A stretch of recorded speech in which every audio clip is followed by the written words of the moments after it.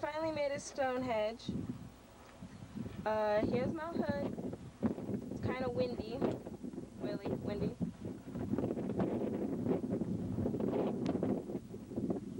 And here's Stonehenge.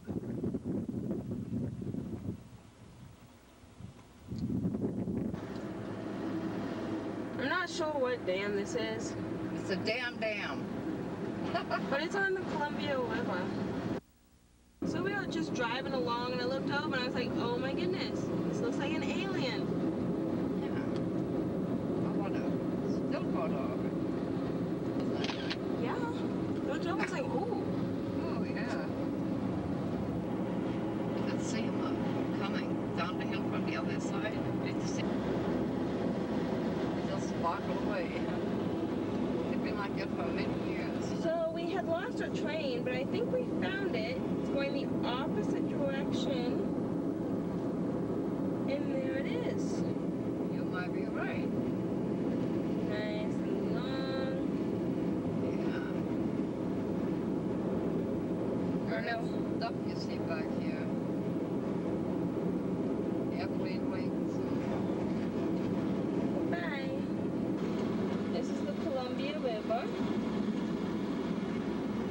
Going into Interstate 82 and 395, and we're going into Oregon now. It's going to be windy.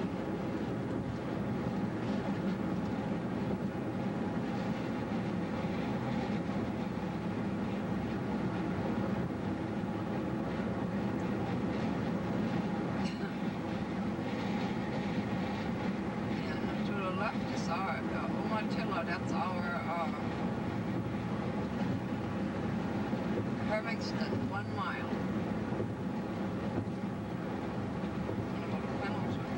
I think. I don't know where I want to go. I want to go to 84 East. That's where I need to go. That's a pretty farm. Yeah, it's not so long, but it's... We came out to do our yearly visit to Hot Lake, as you can see. No steam. It's all grown over. Again, the question becomes, how can you have vegetation grow in a lake? Well, it's a little steep back there, you see it? I take it back. There's a little steep back there. Not a lot. But what I was going to say, the question becomes what happens to that lake, but it's steaming a little bit. Here's the newly remodeled Hot Lake. It's a sanitarium. Sanitarium. Got all new windows. And there's a little steam coming from the lake. Which we can Right there, see? right here. Very hot water, see? This is on the side of the mountain. It's an HL, guessing for Hot Lake. And if we zoom out,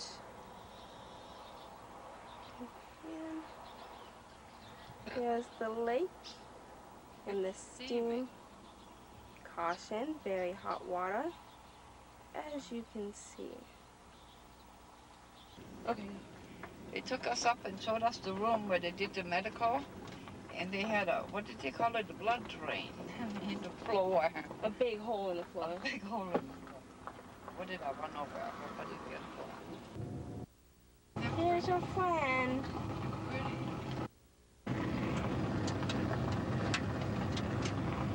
We're trying to send the cows home. Yeah. Couple of lost cows. Yeah. Now, of course, he quit doing it, so. One more time, please. One more time, please. What? Oh, with the cow thing, that's why we were doing it. You don't want that on tape. Yeah, we do. It was funny. Yeah. They ran up over the hill now. It's hot. It's hot. Yeah, we can turn the air conditioner on, huh?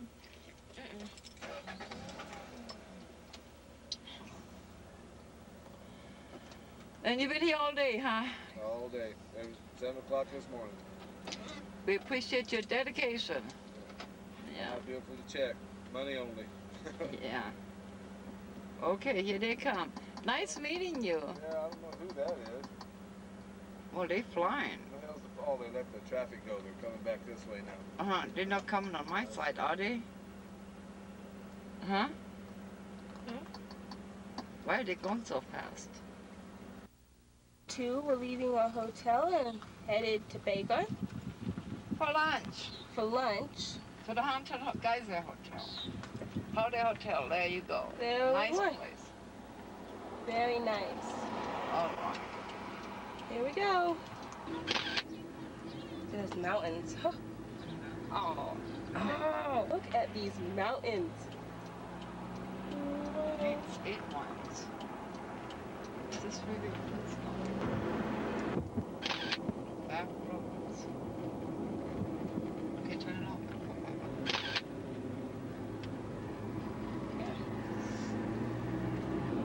That's a good shot.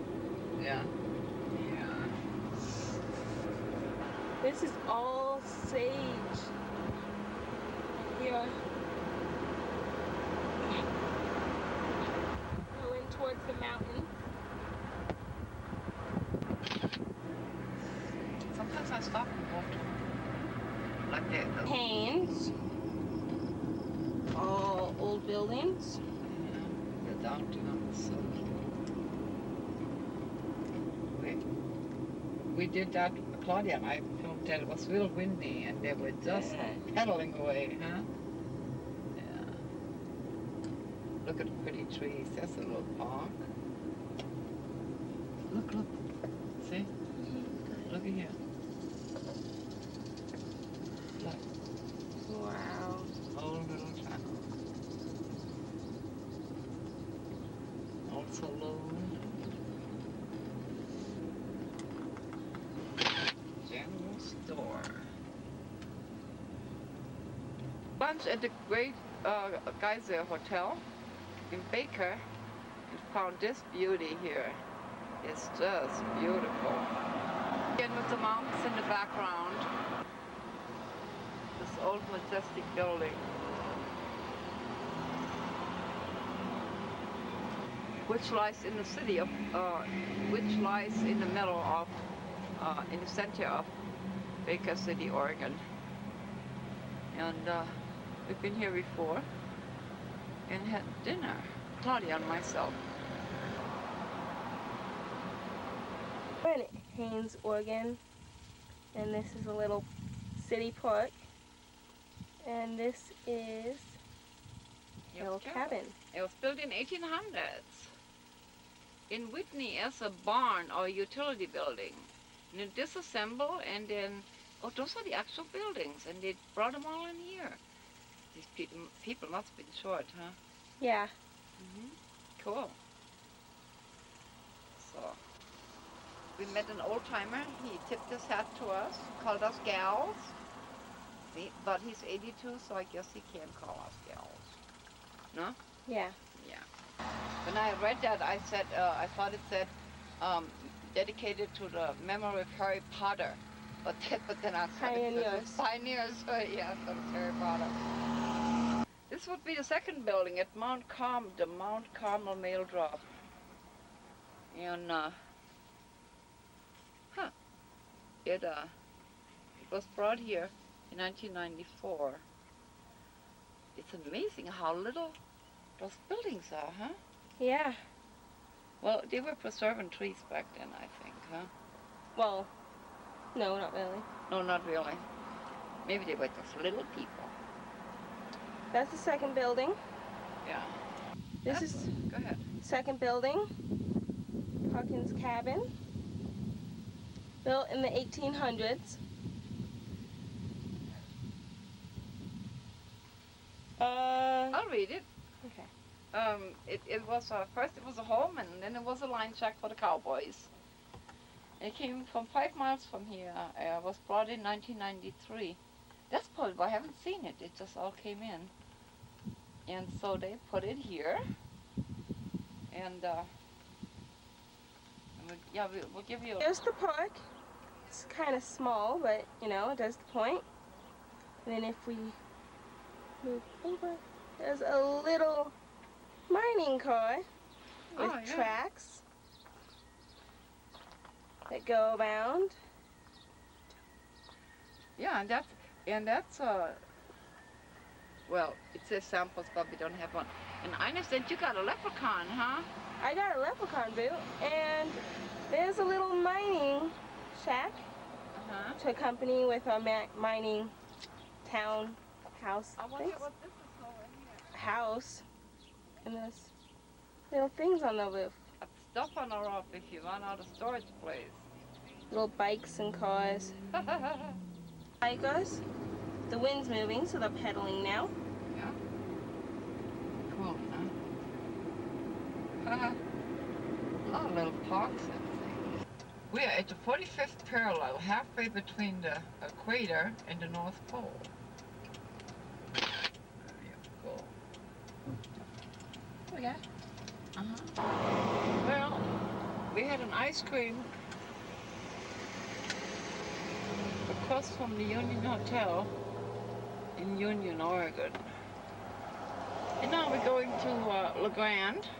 Great ice cream. Going to La Grande to spend the night. This is a field where I spotted some discrepancy last night, and I don't know where it is now. But it's across from our regular crop circle field, and it's hard to see from this side. But it has to be this field. But there was so much traffic we couldn't double back. But it had all the characteristics. There were no walking paths, nothing.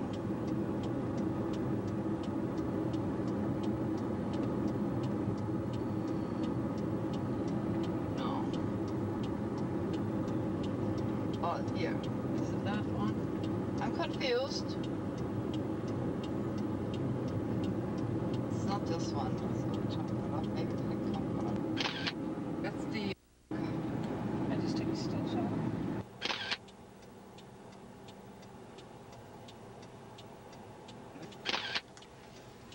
They put all those flags. Two weary travelers. So Ebony, what do you think so far? Let's see, we've had Mount St. Helens. Erupting. Yes. We went to the Maryhill. Well, think of the odds of that mountain erupting when we was going there. Well, actually, we didn't really go there. We drove on the foothills, but one of the things we wanted to do, we wanted to put an etheric or psychic spin on things instead of going on shop. Okay. One of the things we wanted to do is check on the mountain and see what it was doing. Because somebody had emailed me and said the mountain was going to explode sideways, and then as a result of that, destroy the Bonneville Dam. Oh yeah. Remember that? On Father's Day, well, of course I didn't know, but when it was all said and done, the night at the news, the way it erupted, everything did go sideways, didn't it? Yeah. So did you get any impressions as we drove by there? No, I didn't. It didn't. Well, I knew it wasn't gonna. My impression was, no, it was not going to collapse the Bonneville Dam at this time. Okay. And then? Maryhill Museum? Stonehenge first. No, we went to the museum. Oh, that's right. Yeah, but Yes. well, here, let me tell you the Maryhill story. We were all cleared to film and do the story. That actually was the deciding factor for us to go at this time. They said, come on and do the story. So we packed up the tripods and the whole thing. And on the way out, I checked the email. And a gentleman said, I got it here somewhere. Can you reach behind you there? I'll read it to you. It said, unfortunately, I had to be away from the museum for the past 2 days, and I'm just not getting to the emails. The museum's accreditation and insurance policy require that the museum staff person escort